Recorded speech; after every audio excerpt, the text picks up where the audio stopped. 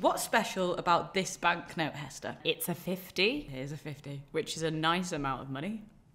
What's special about it then, Emma? It has Alan Turing's face on it, and also the Queen's, but I want to concentrate on Alan Turing today. It was the very first gay man on a banknote. What was amazing about him is he was a war hero that saved millions of lives in the Second World War by decoding 36,000 German messages. He was an incredible mathematician and was very profound in his advancements.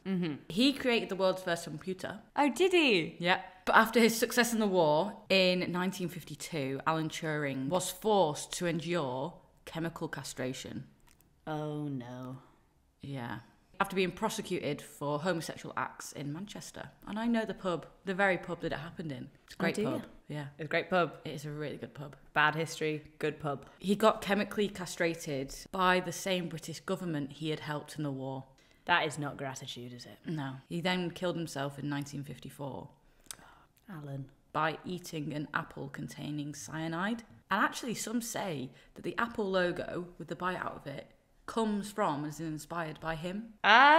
Computers. This makes a lot of sense. And then in 2013, the Queen actually pardoned Alan Turing, and the British Secretary of Justice said that he should be remembered and recognised for his war efforts. I mean, that's the least he deserves, I think. And that is why he's got one of I can't remember what they're called, but one of the honours that like only 3 people have.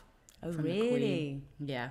And now he's on the £50 note. And now he's on the £50 note. It's a good way to remember him. Really unfortunate what happened to him. I wonder why they did that to him.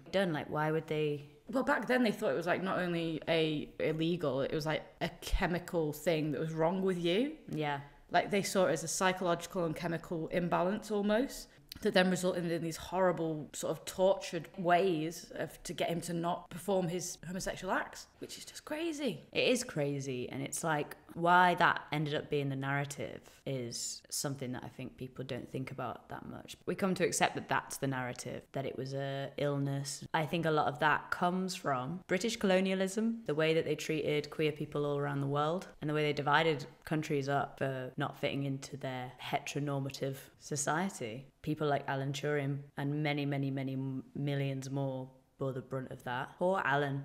I don't really know what to say. It's just really sad. It's just, honestly, it just feels like, if I could go back to time and just shouldn't never have happened. Yeah.